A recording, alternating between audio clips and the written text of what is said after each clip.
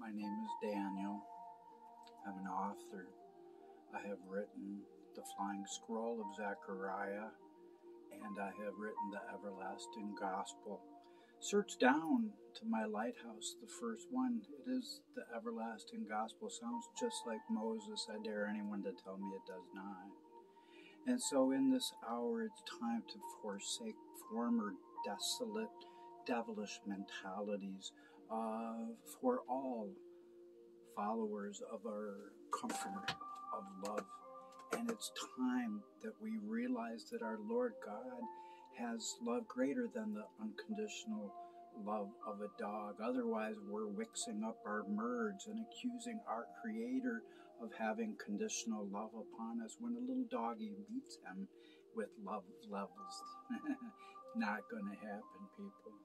And so in this time, it's time to realize that we should be much rather be spending all of our time near to the sound of chapel bells if we wanted to be as good a people as we can. But God loves us no matter what we do.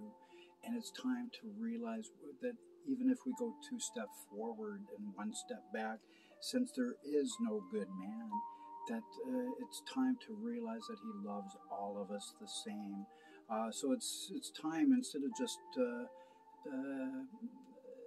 having lunch with one another, it's time to open up shop within the yard of hell, to turn back the battle at the gates thereof, so that some suffering souls might be spared from the horrendous flames and not perish, so that they do not commit blasphemy of the Holy Spirit and be cast out into the outer darkness where there is weeping and gnashing of teeth. So let all men embrace the Lord's dove of love, for he is strong within us when we are weak. And know ye not that our Father of lights uses people who are weak enough to lean upon him? So please understand the great commission of love and the harvest thereof. It isn't an option to be considered, but rather it's a command to be obeyed instead. So it is time that we all must now start stirring up our love. For many of us, we all started with our love as a verb in motion as a child. But then we get old and we get bitter and unforgiving, and then our love turns into a noun. Dead love, dead faith. So it's time to realize that there's nothing that could ever dim the Lord's most amazing light of love within us, that's blazing away within all of his passionate and fervent believers. So thus saith the Lord, Emmanuel. He says, I am Father God, who has now sent forth my third Elijah as a prophet that Malachi foretold. But know that the original Elijah shall also return as one of the 2 witnesses, if the testimony of love herein flowing at this channel that restores all things by my unadulterated word alone is not embraced. For the Lord God says, I am your God. You are my people. I have forgiven your iniquity, and I shall never remember it. And if I remembered it, I would be a liar, and my word would be a lie, saith our Majesty of Majesties.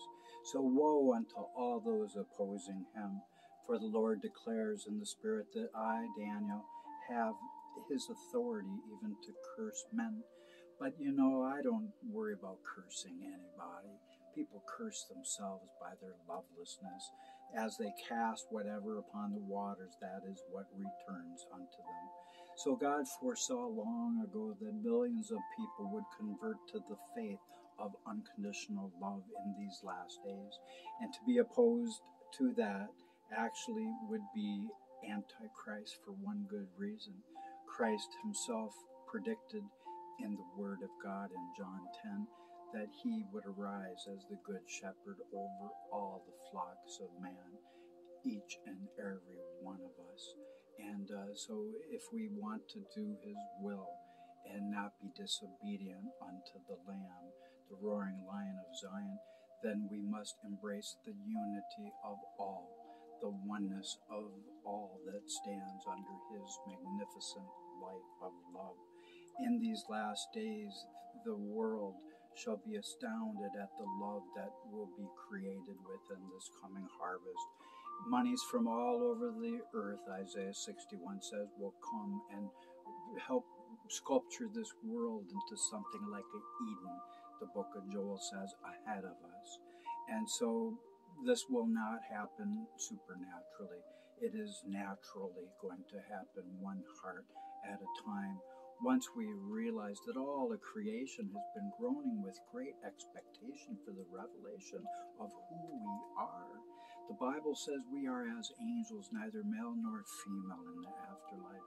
The Bible says that the glory of his latter house are greater than that of the former.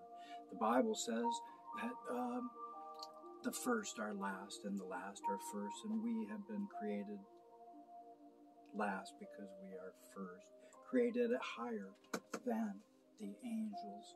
And so in this hour, it's time to grab a hold of the sickle of love, the sickle foretold in Revelation 14.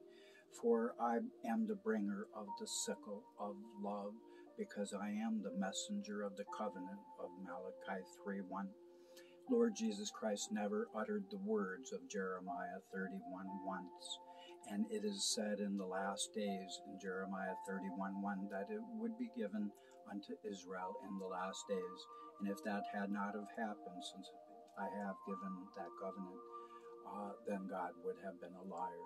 And if there had not been a latter-day Daniel embracing his destiny, as Elijah in Daniel 12:13, God's book would have been a liar. So it's time to celebrate the truest truth that flows within the pages of the book of books. And let us be free indeed, for he who the Son of Love sets free is free indeed. So it's finally now the piercing time for a glorious two-edged gospel, a passionate one of Christ's most passionate good news of his unveiled unconditional love, just as it is written in Isaiah 25, and the veil shall now be removed from off all nations, as the gross darkness of Isaiah 60 that has covered all mankind is shattered, and there goes the shattering of the power of the holy people, so that all people can realize that God has always loved us all equally, and anyone that has a respecter of man, a respecter of them being their favorites, you know that they have a false God. And so in this hour, it's time to shine as a blazing sword-like sickle of the Lord. So it's harvest time. So let our love go forth.